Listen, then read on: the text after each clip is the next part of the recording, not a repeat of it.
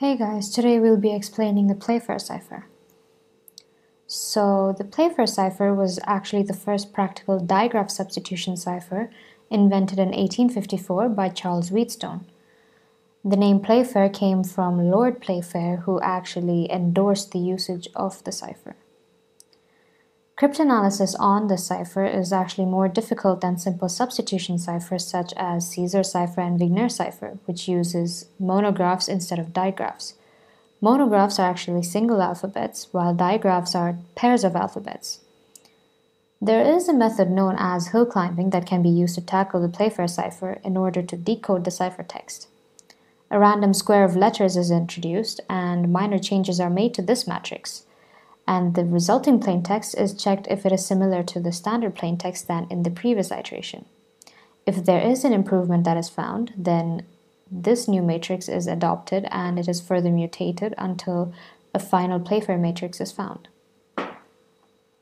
So the rules are, when you're choosing the keyword and filling it in the table, there should be no duplicate letters, and in the table, since we're making a 5 by 5 matrix, and there are only 26 alphabets, so you should pair the letters I and J, or you should remove the letter J. You insert the keyword into the table, and you fill the rest of the table with the remaining alphabets in any pattern, either diagonally, vertically, or horizontally.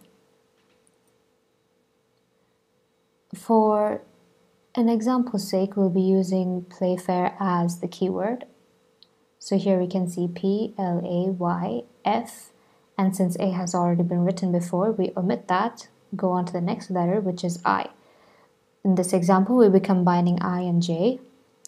Next comes R, and then we fill the rest of the table with the letters that have not been used.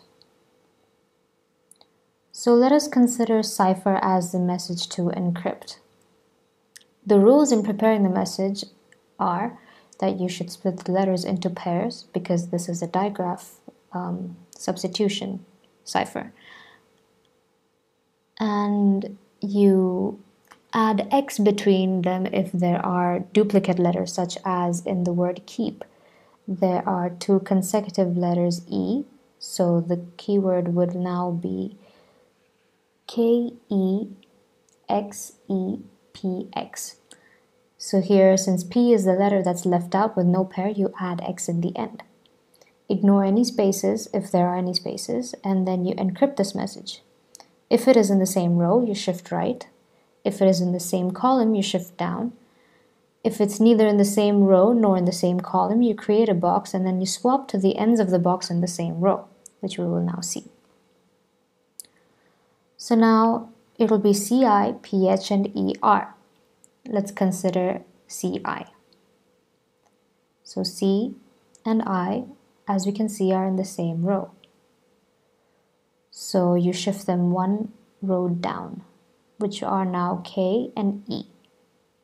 Next comes P and H, which are neither in the same row nor in the same column, so you create a box, and then you swap to the ends of the box that are in the same row. So that will be A and E.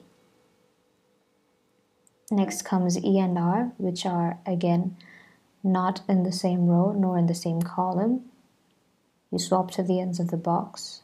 You get G and I or J. So in the case you get I or J, either you couple another pair of letters such as U and V, or you use the letter I and omit the letter J. So now we can see that cipher, the message we have chosen to encrypt, is now KEAEGI. You remove the spaces, you combine them, and voila, there's your encrypted message. The end. Thank you for listening.